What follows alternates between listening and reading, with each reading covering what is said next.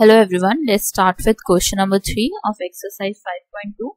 So it says for the AP minus 3 minus 7 minus 11, can we find directly the value of a30 minus a20 without actually finding a30 and a20? So yes, it is possible to find a30 minus a20. So first of all, we will write the skill set here, that is an. An equals a plus n minus 1d. An means I want to find a30. So it will be a plus 30 minus 1d. So it can be written as a plus 29d. A30 can be written as a plus 29 into d. A20 can be written as a plus 19d.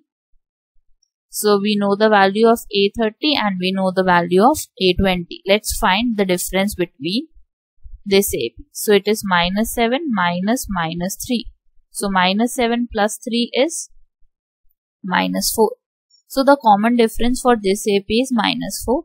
We need to find a30 minus a20. So a30 can be written as a plus 29d minus a plus 19d. So let's solve this. We get a plus 29d. Expanding the brackets, we get minus a minus 19d. Minus a plus a gets cancelled out. 29d minus 19d, we get 10d. So now the difference we know. Difference is 10 into minus 4. So 10 into minus 4 is minus 40. That means the difference between 30th term and 20th term is minus 40. So that's your answer for question number 3.